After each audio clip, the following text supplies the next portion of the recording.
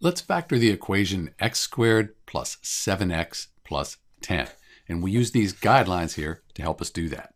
So the first thing we need to do is we need a skeleton equation. And this is our skeleton equation right here. Once we have that skeleton equation, we can add the signs.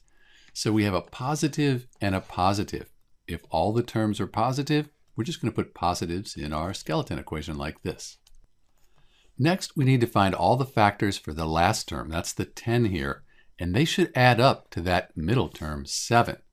So if you think about 10, 1 times 10, that equals 10. But 1 and 10, you can't have those add up to 7. 2 times 5, that equals 10. And 2 times 5, that equals 7. So if we put a 2 here and a 5 here, we have our 2 and our 5, that gives us 7. We're done. We factored the equation x squared plus 7x plus 10.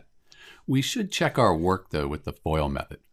We're going to multiply the first terms, the outside terms, inside, and last. That gives us, and we can combine these terms right here to get, and this is the same thing as we started with. So we've done this correctly. We've correctly factored the equation x squared plus 7x plus 10. Let's quickly find the values for x that'll make this side of the equation equal 0. So we'll have 0 equals 0. That's a true statement. We say x plus 2 equals 0. So x would equal a negative 2.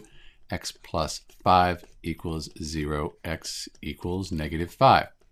If you put negative 2 in for x and you do the math, this whole side, it equals 0. Likewise, if you put negative 5 in for x and you do the math, all of this here equals 0. So these are correct. If you use the quadratic equation, you'd get these same numbers right here. This is Dr. B factoring the equation x squared plus 7x plus 10. Thanks for watching.